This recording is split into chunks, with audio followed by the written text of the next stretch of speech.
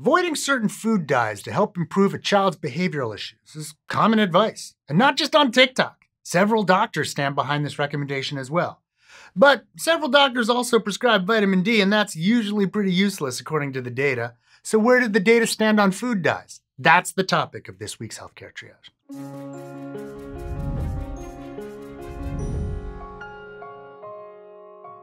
In 2021, the Office of Environmental Health Hazard Assessment in California issued a report on the behavioral effects of synthetic food dyes in children. While the public conversation on food dyes focuses a lot on specific red dyes, this paper actually looks at several different dyes, including blues, yellows, and greens.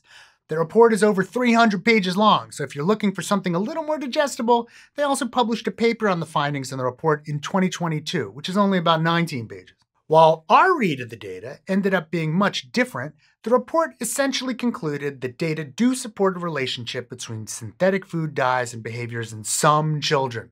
The authors found 25 trials conducted in actual children, many of which were randomized, controlled, and blinded, though not all met those criteria, and they examined results from all of them.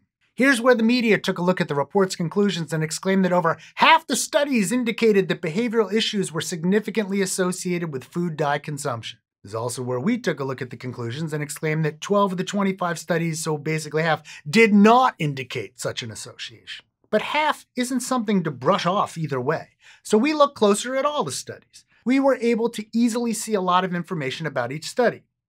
We noticed right away that only 3 of the positive studies had a large effect size. Why do we care about that? Because it tells you how meaningful a relationship is. The larger effect size means that a finding has more practical significance, which is really what we care about, how much something might actually affect our lives. We then noticed that of those 3 studies, one was judged by the authors to be low quality, leaving us with just 2 positive studies to really consider.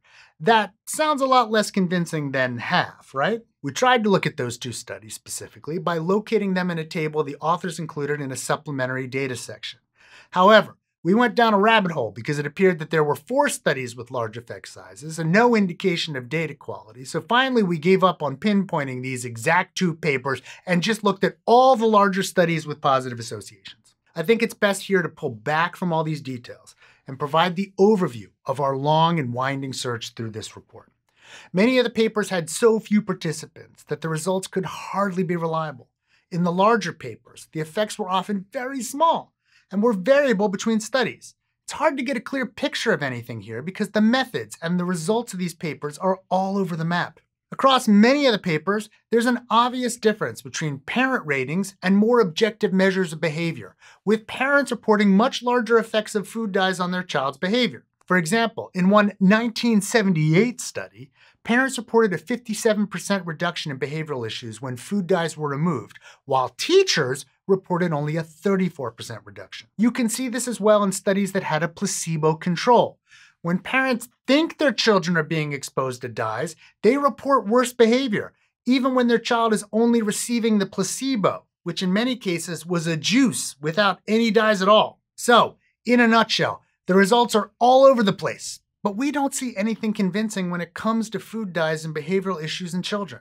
That's not to say that we're against removing dyes. They don't have any real purpose when it comes to health. We just aren't very alarmed about their effect on behavior. Hey, did you enjoy this episode? You might enjoy this previous episode on processed foods and depression.